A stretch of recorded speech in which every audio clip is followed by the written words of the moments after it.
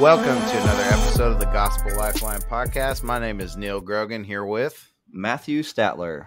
We're back at it again, ready to begin a new series, a new direction, and a new subject matter. So, man, we're going into talk about my favorite flower, Matt. Can you guess what my favorite flower is? Roses.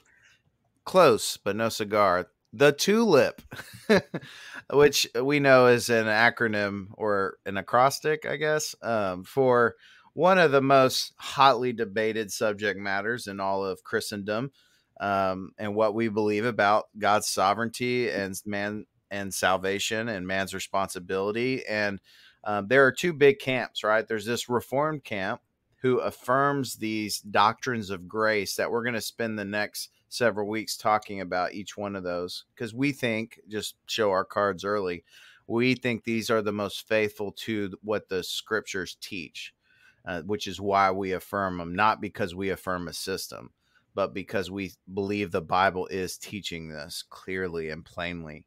And then there's other groups who disagree with these core doctrines, and those would be called Arminian. That's the Arminian system.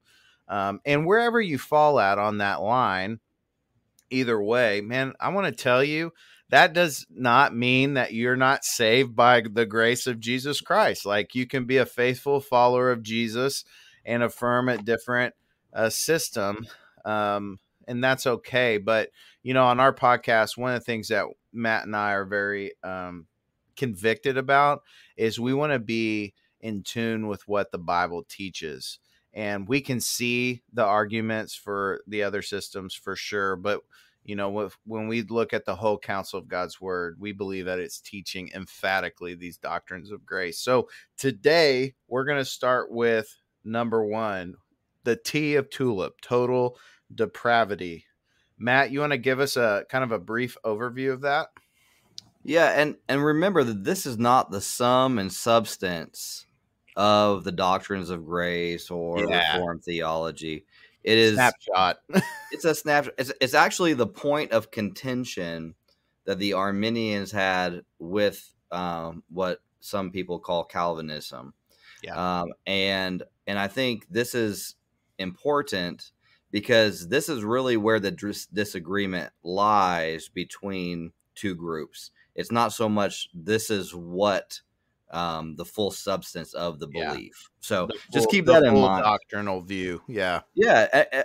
And the traditional full Arminian denies these parts. And so the majority of people who call themselves Arminian really only disagree on one or two elements. Sure.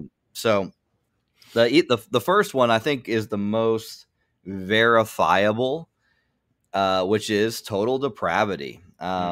And so total depravity doesn't mean that you're as depraved as you possibly could be, but it does mean that you are completely saturated with this, with sin, with wickedness.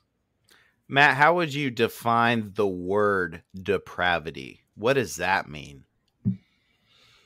Yeah, you know, I'm thinking about, like, when we think about the word depraved, you know, we think about wicked people or someone who is just terrible or wrong.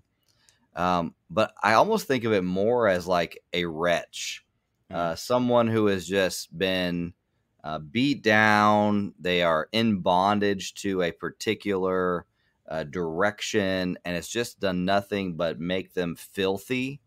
So I would almost say depravity is uncleanness, or even moral. What would be the word? Morally dirty. So that's kind of how I would try to make it in a simple, easy terms. Yeah, I would also add like unrighteous.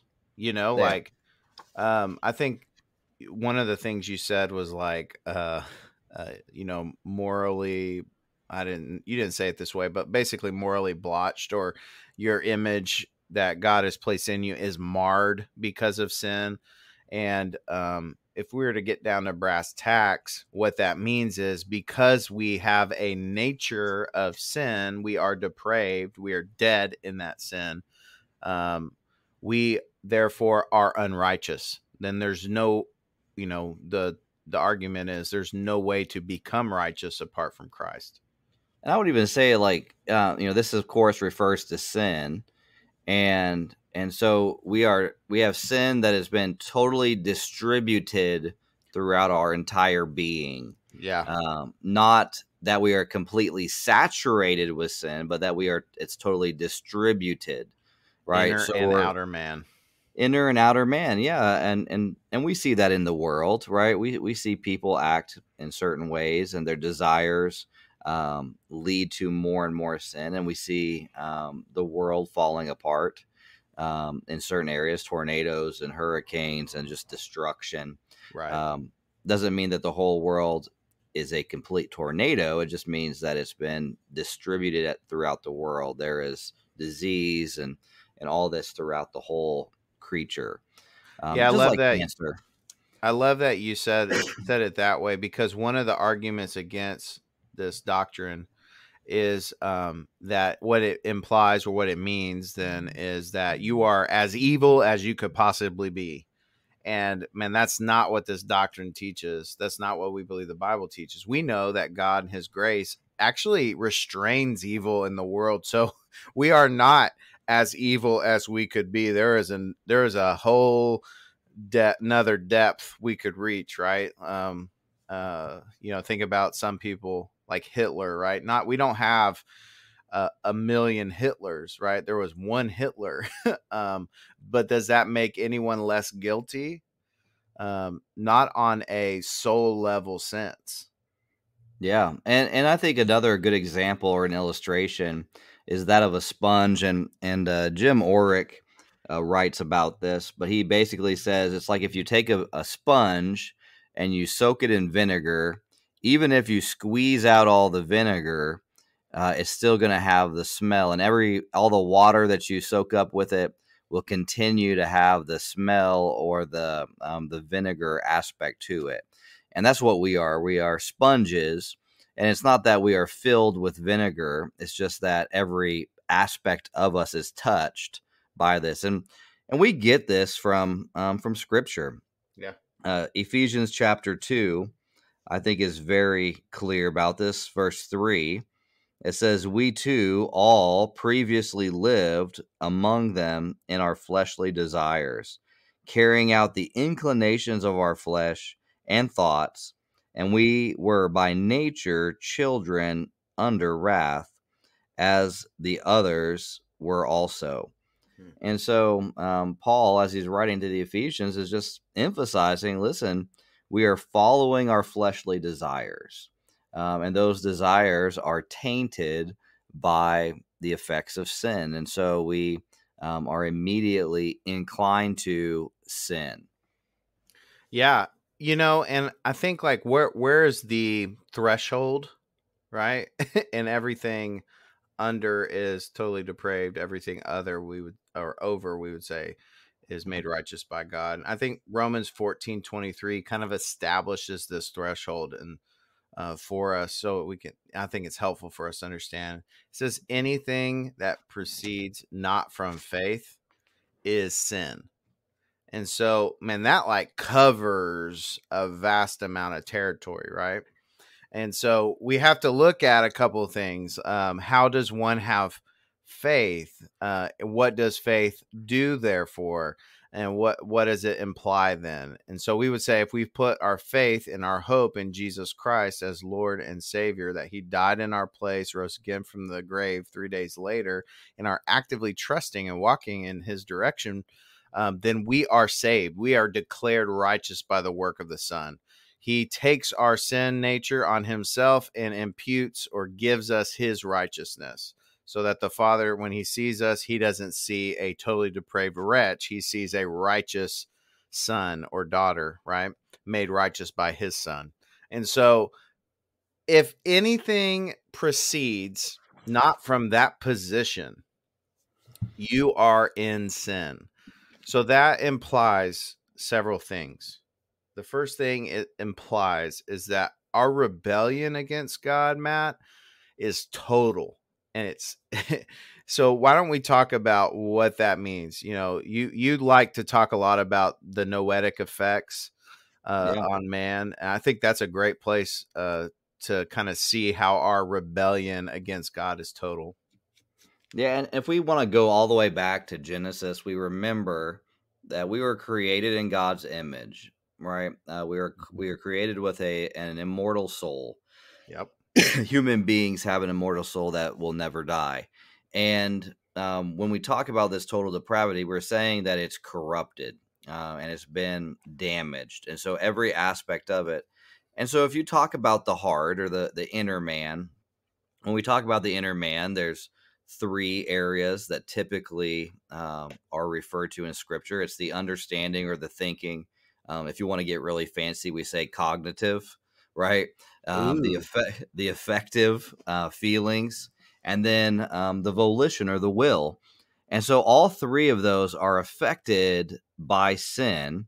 And so we've talked a lot about our desires, or we could even say the will, and even the affections pull into that.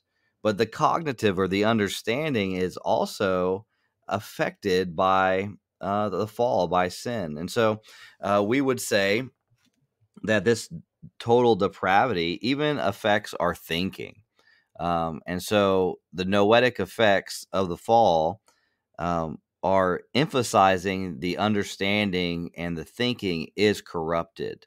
Mm. We are unable to come to the proper conclusions. And I think it's Second Timothy that describes the coming to your senses aspect, and it's Second Timothy 2:26, and it says that and then they may come to their senses and escape the trap of the devil who has taken them captive to do his will, right? And so God has to help us come to our senses in order to understand the deeper things, or to know God and to have this eternal life. But what we're saying is, because of the noetic effects, the unbeliever can make true observations, but it's their interpretations that are what is infected or corrupted. Yeah, the unbeliever can even engage in religiousness or be philanthropic, Can right? do good things, yeah. Yeah, they do good things in the world, but that does not mean that the motive or what is proceeding out of that desire is good. You know, I think about Romans 3:9-11, Matt, which says, um, well, really, we can start in verse 10. It's, there's no one righteous, not even one. There's no one who understands. There's no one who seeks God. All have turned away, and all alike have become worthless. There is no one who does what is good, not even one. And so, even though people do, as the world would describe as good things, right, in the general sense, because of the place that it comes from, it is selfishly engaged in, right? It's for an image, it's for influence, it's for power, you know, it's not for a desire to make much of God. And because it doesn't come from a desire to make much of God, it is totally rebellious of against him, right? It's high treason essentially. Uh, Go ahead, Matt. Yeah, we could also talk about it in the sense of love, Mm-hmm. right? It's not proceeding from love of God. It's love of self, or love of the results, or some other love that's controlling the motive. Yeah. And so we're not saying that it's not a good thing that's been done, or that doesn't accomplish good ends. But what we are saying is that according to scripture, it is not good because it's motivated not by love Yeah. and the love of the Lord. Yeah, and to give it like a sentence, a short sentence, we would say natural man, so apart from God, natural man does not seek God. Period. Cannot, will not. His nature won't allow him to. So that's kind of like the first aspect of total depravity, right? But there are more. I think John Piper says there are four big things, aspects that we need to understand about total depravity, which I think are all faithful to the scripture. So that would be number one. Number two is that in our total depravity, in man's total rebellion, everything they do is sin. So again, one of the things I quoted earlier was Romans 14:23, Matt. Whatever does not proceed from faith is sin. Therefore, if all men are in total rebellion, everything they do is the product of that rebellion, and it cannot be to honor God. It is only a part of their sinful rebellion. So where are some evidences we see this? Because that I loved how you started, Matt, with like, this is the most evidentiary of the doctrines of grace. Like, we can look out at the world and see this is true. Yeah, yeah. You think about politicians, right? How many politicians take a poll before they go and they do something that's good or right? Or you think about your own children, and we have a rule at our house that says obedience is all the way, right away, in a happy way, and which would then say that disobedience is done when by throwing a tantrum or being grumpy about it or throwing a fit when they're asked to do something. And we see that in the world today. I mean, how often do people do nice or good things from a legalistic perspective? Like, I'm going to help you out because this is what is expected of me. And you think about a marriage, and if you came to your wife and you brought her some roses and you said, hey, happy anniversary, here's some roses because I'm expected to do this. Mm. Your wife would be a little annoyed because you're not doing it because you love her. You're doing it because it's a rule or an expectation. And so we see that naturally in our family, in our kids, and in ourselves. Yeah, I love this illustration. It says if a king teaches his subjects how to fight well, and then those subjects rebel against their king and use the very skill he taught them to resist him, then even those skills, as excellent and as amazing and as quote unquote good they are, still become evil. And so when we say that, man, people can still do good in the general sense, what we're saying is, um, the good that most unbelievers do, like not killing each other or performing acts of benevolence, right? What we mean when we call those actions good is that they more or less conform to the external patterns of the life that God has already commanded in scripture. So the king has still put those things on us. He's like morally imprinted us, right, with his image. And so when we don't kill, man, that's a good thing in the general sense, but it still is, we still utilize um our freedom in the sense of to sin and rebel against him. So everything therefore that we do apart from Christ is still sin. Yeah, I don't have anything else to add to that. Well, that's good. uh, if Matt goes on after me, it's because I was insufficient. Just wanted No, to add my own 2 cents. yeah, right. So that's the second kind of aspect of total depravity we need to understand. The third is that man's inability to submit to God and do good is total. So this is a contentious diverging point that Arminians and Calvinists would have at this point. What does the word inability mean, Matt? Unable, right? Yeah, yeah. We Paul talks about it, the inability in the way he says we are enslaved. Yeah.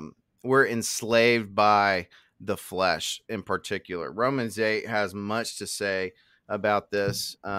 In verses 7 through 8, it says the mind that is set on the flesh is hostile to God, for it does not submit to God's law. Indeed, it cannot. Cannot. Unable,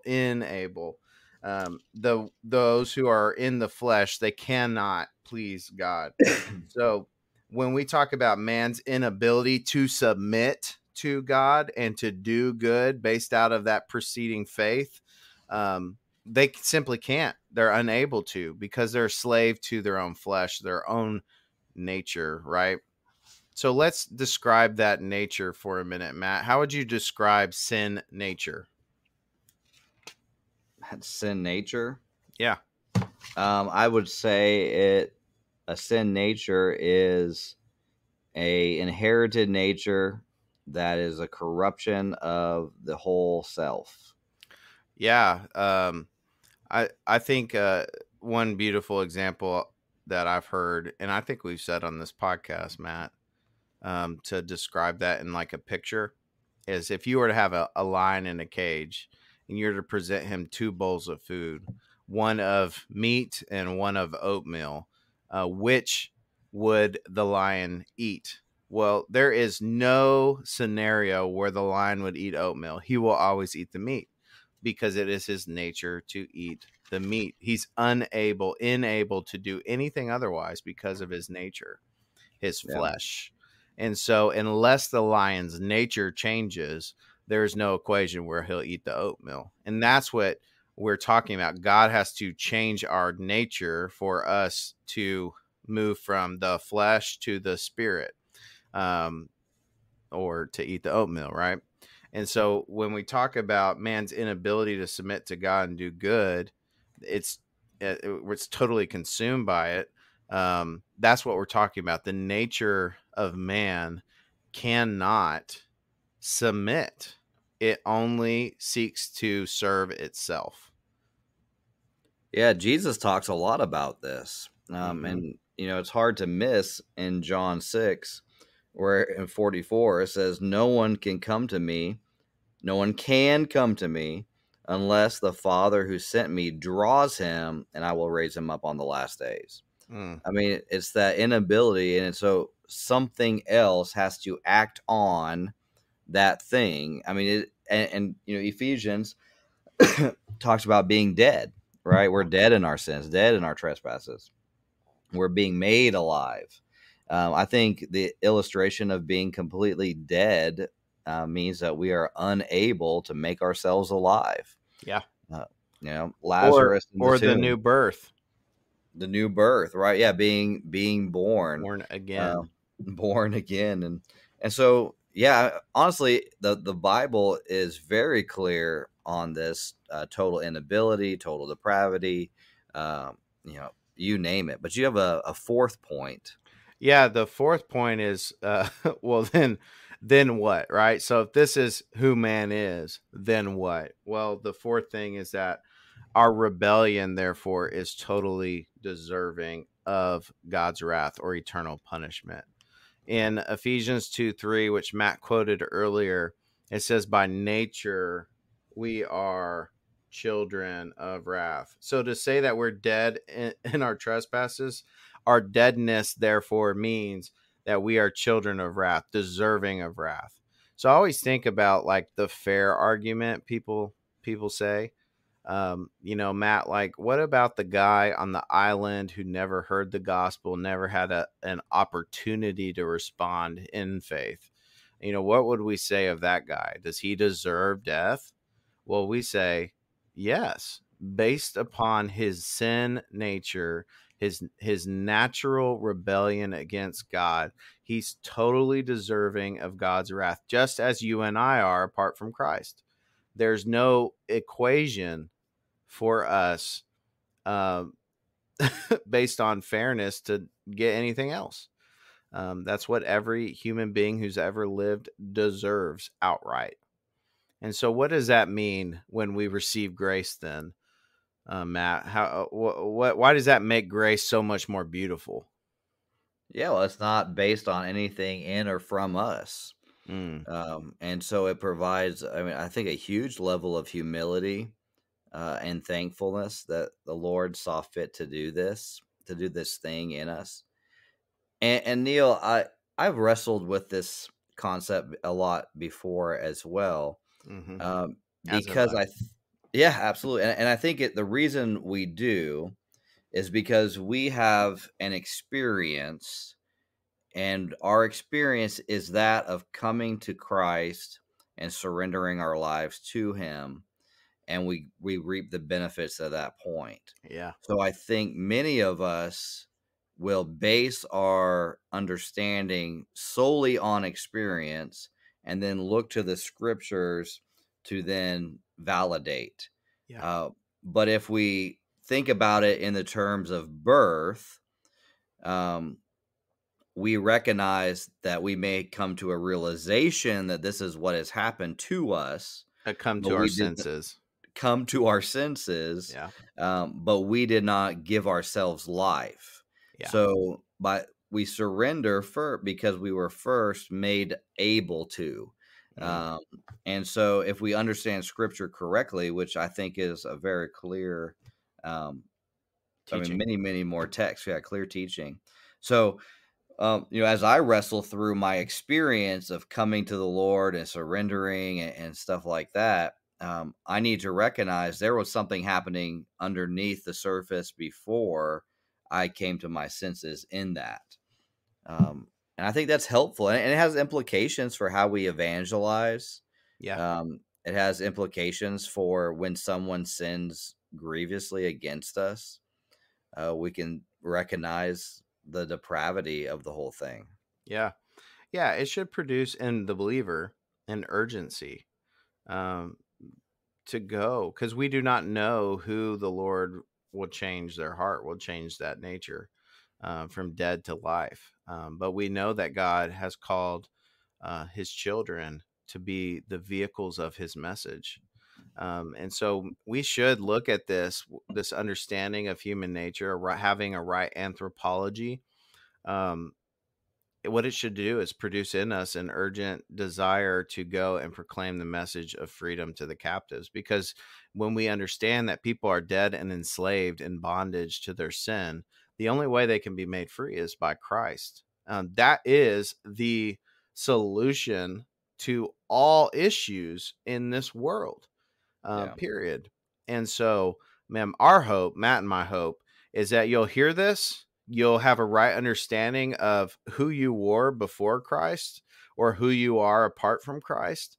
And if you are in Christ, then you will run to people and desire to sit with them and talk with them and preach the message of Jesus to those who are perishing, who will have the infinite wrath of God poured out on their heads in hell in a real sense.